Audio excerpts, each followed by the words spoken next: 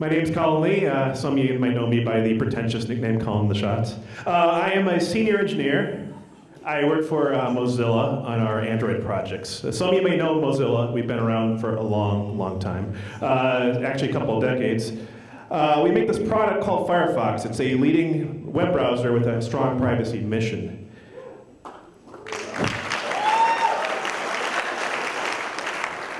I'm actually one of 7 remote employees working for Mozilla here in near the Twin Cities area, working on various different teams, and we're always looking for remote talent, so if you're interested in that stuff, check it out. Great place to intern too. We actually had an Android product long before this thing that I'm going to talk about today. It was called Firefox for Android. Came out in 2010, back when Android was this newish thing. And today it has tens of millions of users despite being a non-default browsing option on your Android phone. So people have to go to the Play Store, download it, and yet we still have tens of millions of users. So it was written in 2010. It's using an old browsing engine. Today I'm introducing to you a brand new browser for Android called Firefox Preview. It's fast, it's private, and it's full featured. So why is Firefox Preview fast? First of all, we spent over 2 years working on the GeckoView browsing engine. It has all the new hot stuff from Servo and all the other code names you might know if you're really geeky. We also have WebRender coming very soon, a new graphics rendering thing to go underneath the rendering engine that we produced. We put in, and I know this personally, painstaking manual optimizations. And so all of this means that as of today, Firefox Preview is over twice as fast as the old Firefox for Android.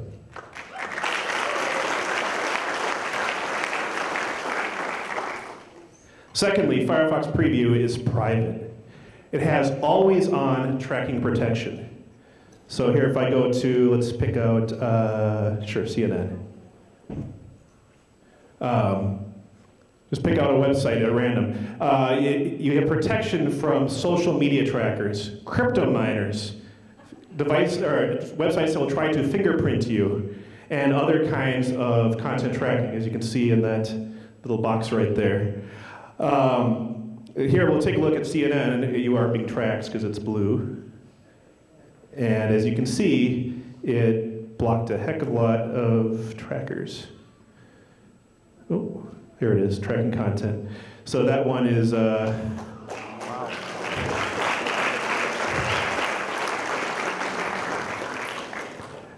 They're not the worst, don't get me wrong. News sites are terrible.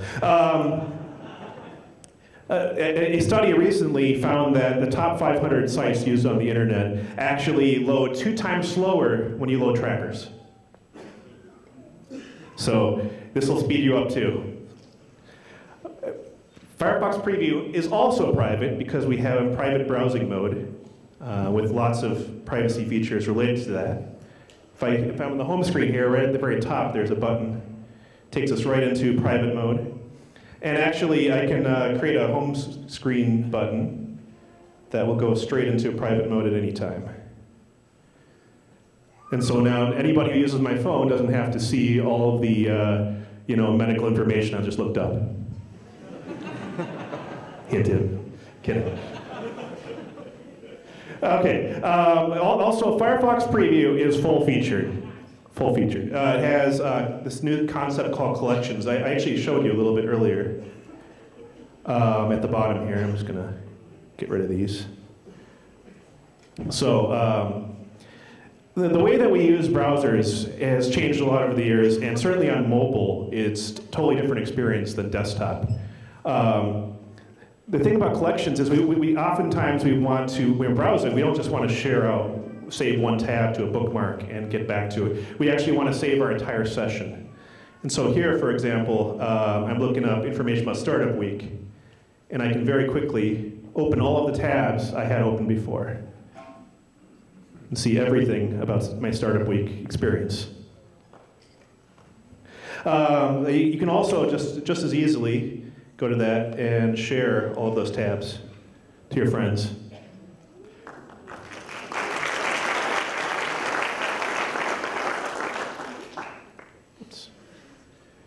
Of course, being a modern Android app, we would not be a good app if we did not have a built-in dark theme. Whoops, there we go, turn that back on. There we are. So this actually saves real battery, I'm not making that up. Another thing you might have noticed so far is that all of our controls now are on the bottom. And this means something. We all have 6-inch phones now, or most of us, and our thumbs don't reach that far unless you're Shaquille O'Neal. In addition, Firefox Preview has all the things you expected from the old Firefox for Android. It syncs bookmarks and history. We have a search widget. If I go to home screen here. So from the search widget, I can very easily search, show me flights to Aruba. And just like that, it sends it right into my browser, and there you go. So you can search straight from your home screen. We also have background media controls, which is great because you can control your Spotify or your, in this case, I can just Rickroll you.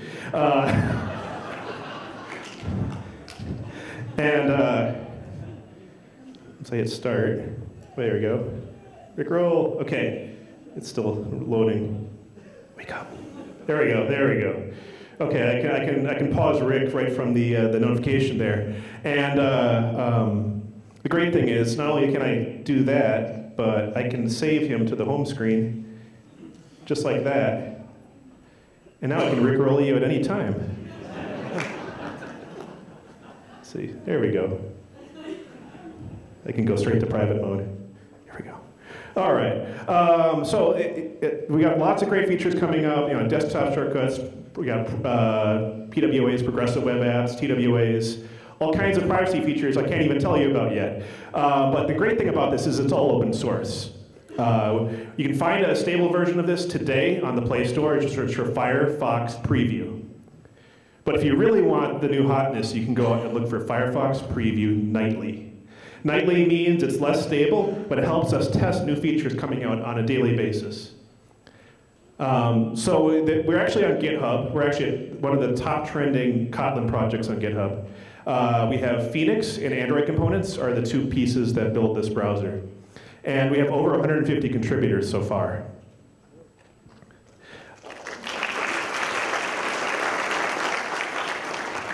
So my call out to you is you should download our browser, give it a try. If you really love it, you should contribute. Find any way to give back and just really enjoy a great open source project. I'll be speaking in Copenhagen at KotlinConf about how to build your own browser-like app using all of these open source tools. And so it's going to be really exciting. A lot of cool stuff coming this way that I can't even tell you about yet. Thank you.